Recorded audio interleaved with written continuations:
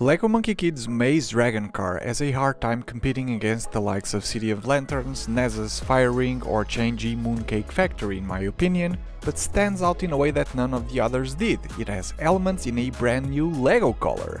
But first things first, MK's means of transportation on this set is an oversized skate of some sort, 2 connection points for posing the minifigure on top, and a brilliant use of one of those cloud elements as a smoke trail back here. The enemy's bike looks seriously cool though, with the purple lightsaber bars serving as support for the front wheel, and the exhaust pipes are clearly oversized, but they somehow kinda fit the model really well, with the extra bonus of the new flame element coming out of them.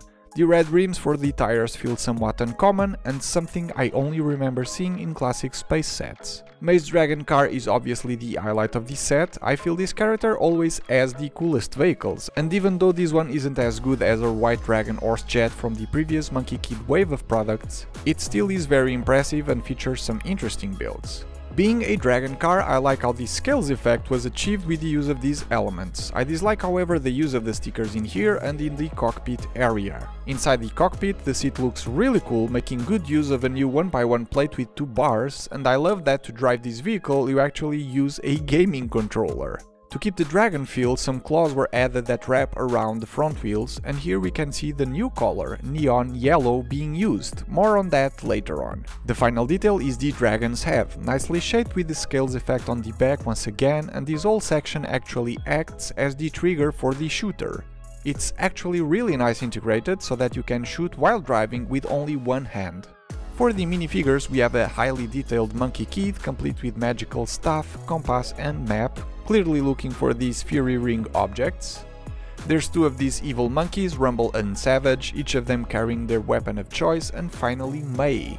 Her prints look absolutely beautiful, and the torso color, as you've probably noticed, is also in the new color, neon yellow, which looks amazing. There's 3 other elements in neon yellow, 2 wedge plates and 2 of these Z plates as I call them. Here are the elements next to yellow and lime green, so you can clearly tell how different it looks.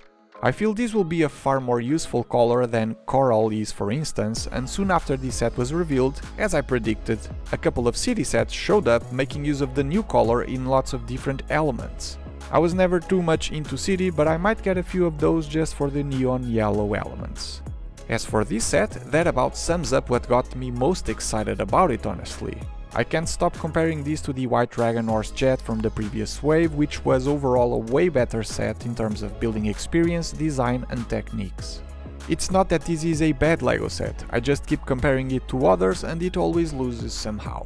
But just my opinion though, would love to hear yours in the comment section and subscribe so you don't miss the next video.